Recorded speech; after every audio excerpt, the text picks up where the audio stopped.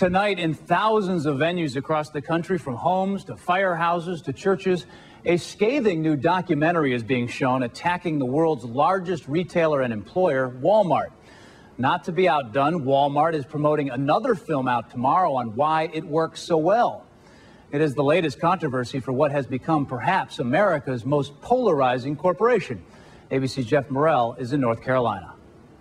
After 25 years as mayor of Belmont, North Carolina, this town's gonna miss you.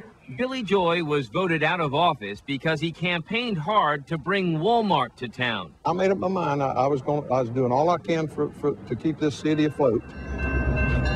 Once home to thriving textile mills, Belmont has been struggling for years. Wal-Mart, the mayor argues, is needed to revive the economy, but many residents fear it will destroy their small town. Still, Wal-Mart won the battle here in Belmont, where this nearly 200,000 square foot supercenter is due to open in March.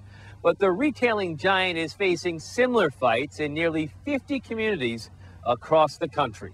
And today, many of those communities are screening a scathing new documentary called Wal-Mart, The High Cost of Low Price. Wal-Mart currently faces lawsuits in 31 different states. The ultimate aim of the movie is to get thousands of people across the United States and the world, ultimately, aware of what's going on and turn them into agents to change Walmart. The film alleges Walmart destroys mom-and-pop businesses, pays so poorly many employees rely on public assistance, and discriminates against women working there. They've sat back and they've taken their lumps and they've found out that it really has hurt them.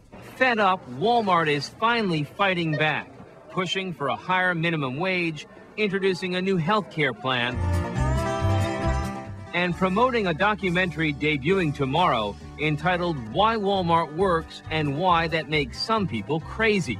I personally think that Walmart, more than any special interest group, has benefited more poor and working class Americans, more than any other institution I can think of. Despite this raging debate, Walmart's low prices continue to lure in nearly 140 million shoppers a week.